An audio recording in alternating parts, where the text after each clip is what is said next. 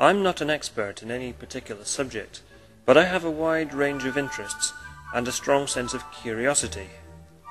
Since getting involved with this video making lark and the associated comments sections, I keep finding myself defending the faithless and evolution, mostly from people who claim to understand what they're criticizing, but often don't.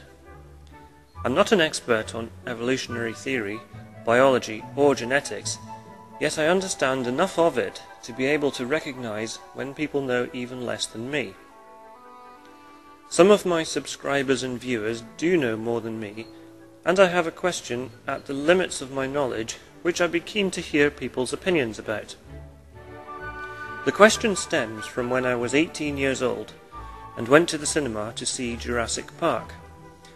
I was fascinated by the idea of bringing extinct animals back to life by combining their DNA with DNA from modern animals, but have read that getting dinosaur DNA would be nigh on impossible, and that the science fiction in that film was more fiction than science. Could such techniques be used for woolly mammoths? They became extinct during the last ice age, and many have been fairly well preserved in ice since that time. So presumably it would be possible to acquire some mammoth DNA and begin the process of cloning one. Maybe the same could be done for saber-toothed tigers or the dodo, or any other species which has recently become extinct.